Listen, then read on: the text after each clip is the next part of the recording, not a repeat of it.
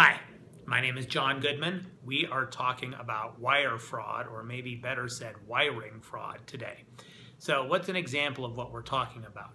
Imagine you are proceeding to close on the purchase of your home. Your down payment is $40,000.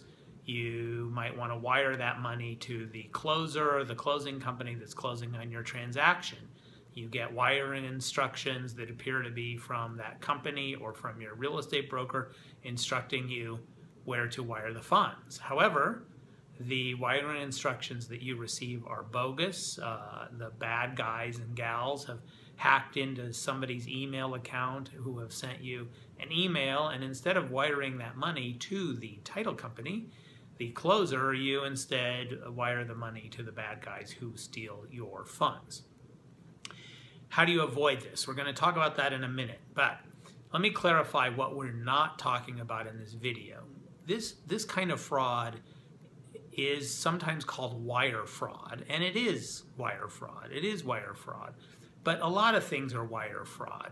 I say this to you because you may Google the term wire fraud and see a lot of things that have nothing to do with this topic. That's because wire fraud has been around for not years, not decades, but centuries. My understanding is that the first federal law that made wire fraud illegal was created at the end of the 1800s. That's not the last century, that's 2 centuries ago. And when they were talking about wire fraud, they were talking about, I presume, wire fraud over telegraph lines. Wire fraud in general is any kind of fraud, essentially, that occurs over state lines. And while this is wire fraud, I think it's more precise if we call it wiring fraud. It's fraud trying to induce you to wire money to the wrong place. Okay, what can you do to avoid the problem? And that is you've got to be especially paranoid, you've got to be especially careful in any circumstances, whether it's buying a house, whether you're the seller of the house, whether it's wiring money in any context, to be confident that you are wiring the money to the right place. And what you have to be paranoid about is getting the information from a bad source. So what do?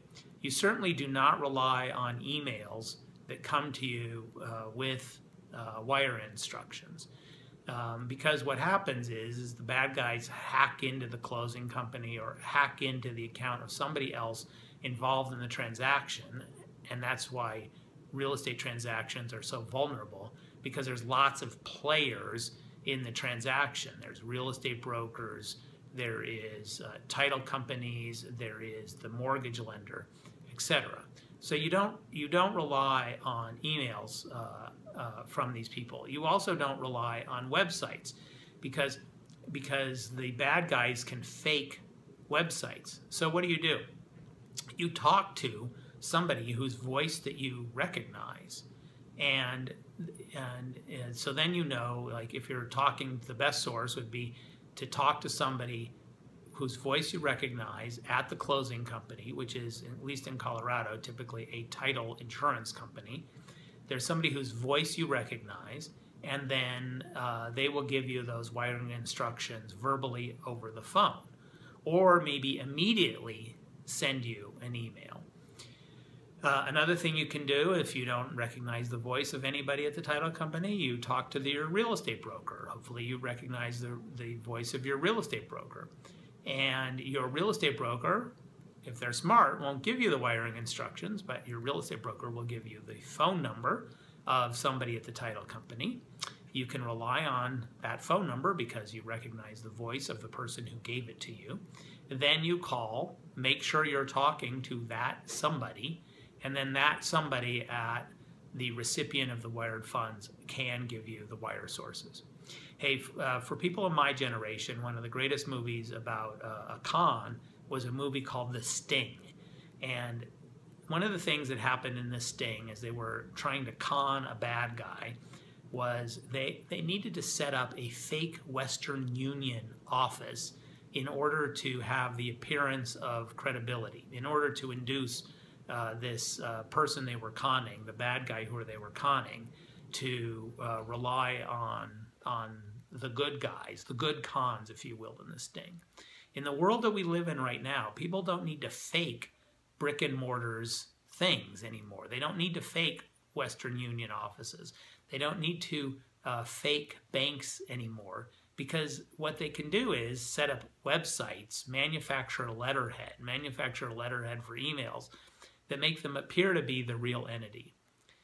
Be careful out there, because it's much easier to fake people out now than it was 100 years ago or 30 years ago.